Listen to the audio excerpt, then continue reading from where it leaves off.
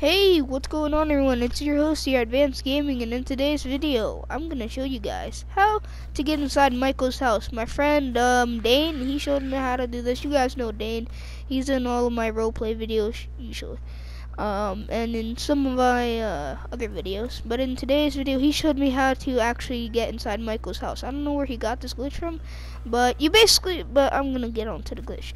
You basically want to get on his roof. I tried getting on with a car, by the, that little entranceway, thing, but I actually got a helicopter, and then all you want to do is land the helicopter or something else on his roof, and then basically you want to get a job, but first you want to stand on this spot right here, and then you want to get a job that you can actually get in.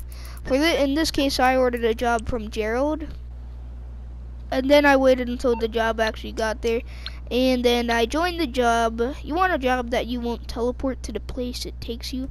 You want a job where you do that, and then all you want to do is quit the job, and then you load in inside Michael's room. That's where I loaded in. I don't know if you actually load in all the time in that room, but I find this glitch pretty cool. You can explore his house. You just can't explore the rooms that are usually closed in story mode, but hopefully you guys enjoyed this glitch. All I did was, look around. I don't know if you can go in the bathroom or not, but I didn't really explore there for too long.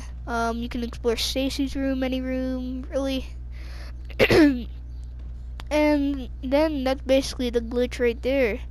Hope you guys enjoyed today's video, and I'll see you guys in the next video. Hope you guys enjoyed. Bye bye.